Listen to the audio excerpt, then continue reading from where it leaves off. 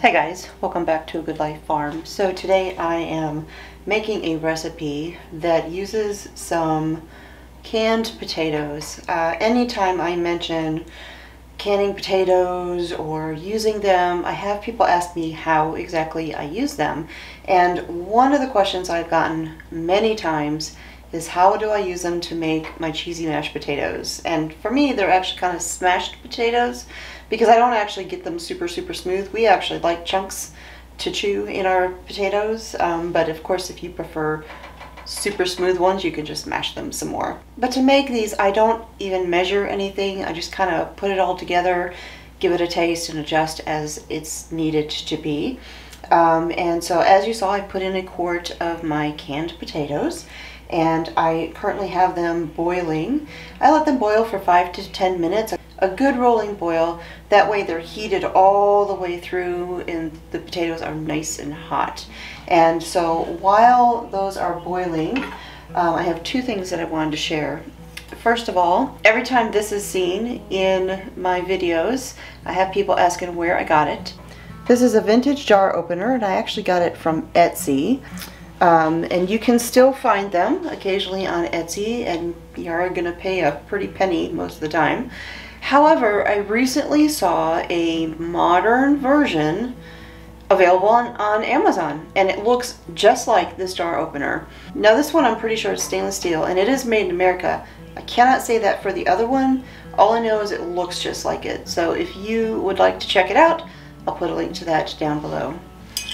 The other thing is completely unrelated to cooking, but on my website, I have a contact page where people can send me messages. I've had that page on there for years, I mean ever since I started blogging. However, I just discovered that the form that is on there where people can write me messages and it emails it to me has not been sending me the majority of the messages.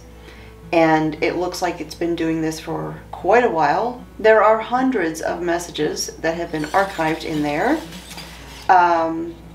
So if you have sent me a message through that form and I did not respond, I sincerely apologize because apparently I never got it.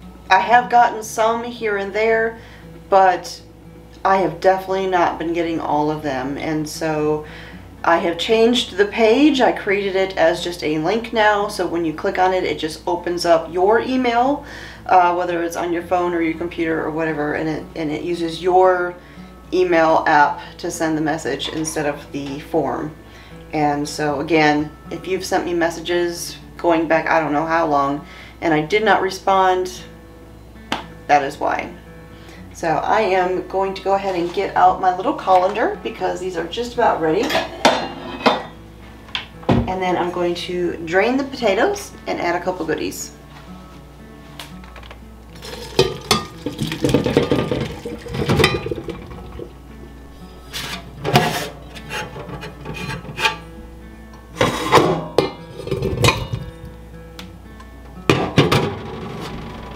Alright, so I've got my potatoes here, and I'm going to add in about a tablespoon and a half maybe of butter. I'm going to add in a splash of half and half. It's maybe 3 tablespoons to a quarter of a cup. I'm going to add in a little pinch of salt, just a little one, a little bit of black pepper, just just a touch. I'm not a huge fan of too much in there. Then I'm going to go ahead and use my potato masher, and I'm going to mash this all together.